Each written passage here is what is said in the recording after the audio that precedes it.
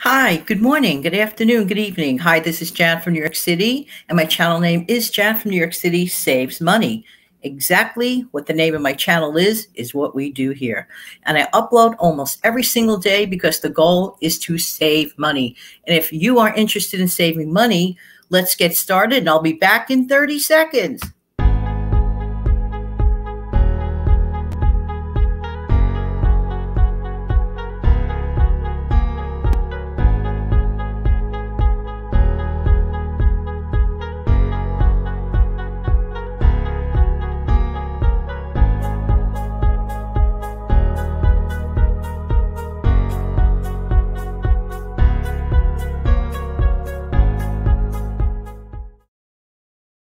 Hello again, everyone. This is Jan from New York City. If you are brand new here, welcome, welcome, welcome. If you're a veteran here, thank you, thank you, thank you. And if you're just stopping by just to say hi, nice to see ya. Hey, consider subscribing to the channel and don't forget to press the notification bell to keep the uploads coming to ya on a timely manner. There you go.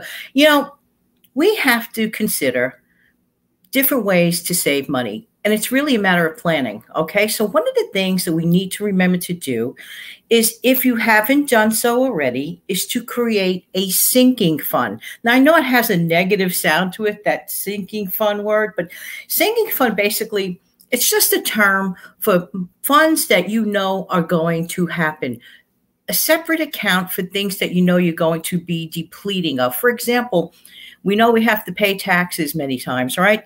So set aside a sinking fund just for that purpose alone, paying your taxes. And that way you're ahead of the game and you started your savings already. It's no big surprise to you. It's like thinking, well, will Christmas really come next year, this year rather, on December 25th? You know it's going to happen, right?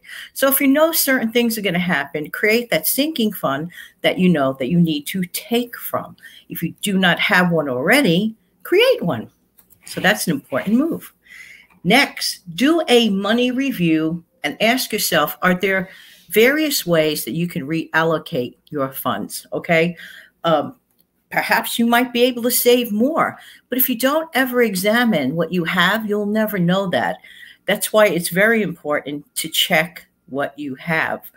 And in big ways with money, and even in small ways in the home or apartment that you live in. And I'll talk more about that later. So do a money review every now and again. Okay, that's important.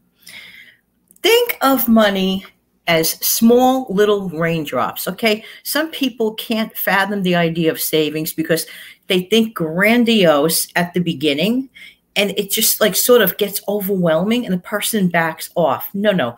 Let's think of a rain barrel, for example. A rain barrel collects raindrops, one tiny drop at a time. Okay, it's not coming in gushes. Even the biggest storm doesn't necessarily come down in gushes. You know what I'm trying to say?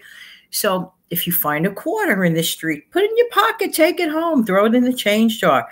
Do these little things, whether it's a quarter, a nickel, a dime, a dollar, on those lucky days, a $5 bill. Put those little raindrops into your imaginary rain barrel and collect. Little things add up. You would be amazed. You would be amazed. So think of the small changes like that rain barrel. It slowly collects the water, and drop by drop, there you go. So it's not just a nickel. It's not just a penny. Maybe it is while it's by itself, standing alone, but putting it together, it creates somewhat of a fund. Okay, there you go. Be mindful of having multiple streams of income. Think of something. If you only have one income, okay, and the day comes that unexpectedly something happens like job loss. Let's say you have one job and that's your only source of income. We don't know when that could happen. That company could fold. Okay. I'm sure recent events have taught many this unfortunate experience. Therefore, let's learn from the past and take the best from it.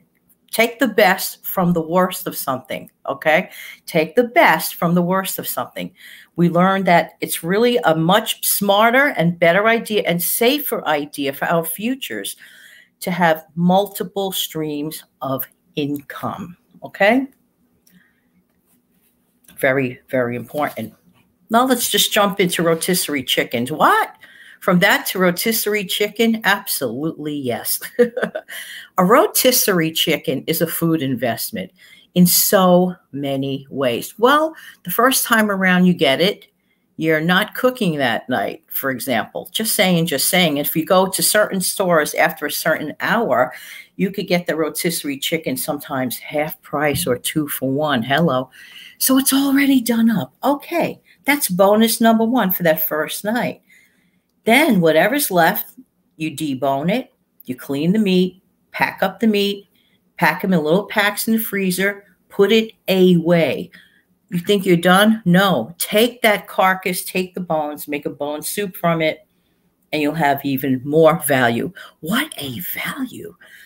I do believe in rotisserie chickens being a savings. So there. Just make the most of it. And, you know, it really kind of sort of just goes back to the idea of making the most of what you have. How very, very important. Speaking of food, consider making a meatloaf once or twice a month if your family enjoys it. Once every 2 weeks would be cool. Meatloaf is so comforting. It's so simple.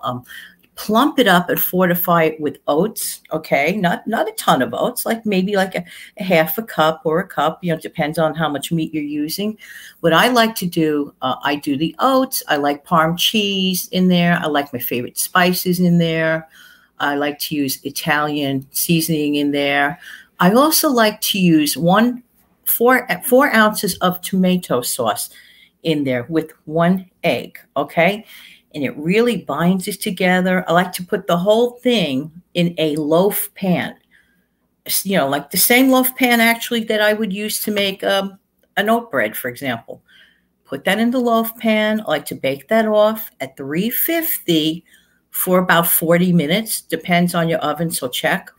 Why do I do it that way? Well, it's a loaf, right? Meatloaf. But also because during the week, I could slice that down and easily make a quick sandwich for either lunch or dinner. That with a salad and fruit, you are good to go. Meals do not have to be fancy to be nutritious. They do not have to be expensive to be nutritious. So keep that in mind. Okay. Get to know your stuff a little better. What do I mean by that? The stuff in your home or apartment. There are so many boxes and bags that we forget sometimes inadvertently. We all live busy lives. Sometimes we forget to label them. And it's just like boxes in a closet. And you're like, it's taking up space. What's in there? Look in those mystery boxes and address it. Just sort it out. Give away to bless someone else. Sell to help your own income if you need to and want to.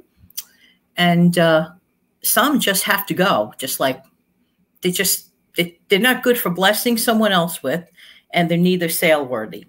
So sometimes you just have to pitch it, but make that determination, and you just freed up a whole bunch of closet space real estate. Why not, right? Okay. Designate a tiny amount of time once a week. It could be an hour to just slicing, dicing, chopping, prepping. And go to the How Debbie Saves channel for, you know, really, really cool examples of, you know, meal prepping, food prepping. That's the place to go for stuff like that. How Debbie Saves. And she is awesome, as are so many other of our fellow tubers with so much information on this platform. So do your research. Okay. Once in a while, you know, take advantage. There are certain times when actual real pizza from the pizzeria, you know, pizza type place, look for steals and deals. There are definitely certain days of the week. Check your local area where it pays to get takeout. I heard of someone that picked up like a huge Sicilian style pie for like $5. And they not only enjoyed it with the family the initial night, that person had it for like a couple of days, and you could always freeze it and reheat it up. And by the way, reheating your pizza in the air fryer makes it practically like the same day that you bought it.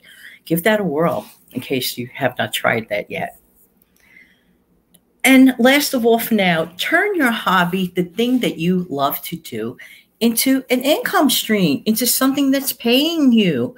It may not pay you a gazillion, But remember multiple streams I mentioned before? That could be one of your multiple streams. What do you love to do? Do you love to take pictures? Are you really, really good at it? You have like a passion for it? Perhaps you could, advertise your skills, show your stuff, and maybe work for an event like weddings, parties, communions, all these special occasions, birthdays, anniversaries. The sky is the limit if this is your talent. Are you good at baking? My sister is fantastic at baking. She really, really is.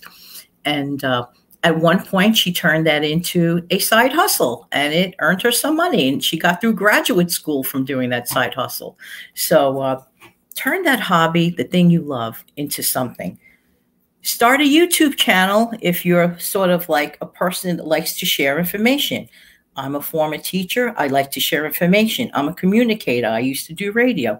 I like to talk, but I also like to give good content and help people at the same time. So for me, this is something I do. Started off as a hobby, but now I work, with the partner program.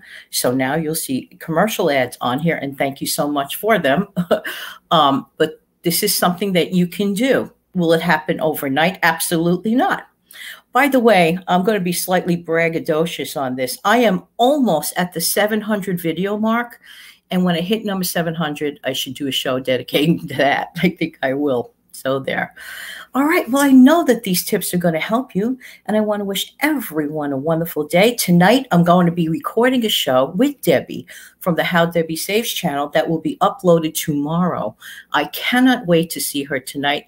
She's going to be talking about a side business that she has started, and we'll go into it. And maybe this is something for you to consider to check out. So hopefully tomorrow you'll get to see it. I really, really hope that you do. We all love Debbie. She's absolutely wonderful, and she shares so much of her knowledge. So there. Have a wonderful day, everyone. I look forward to seeing everybody again. When? Real soon. Have a great, great day.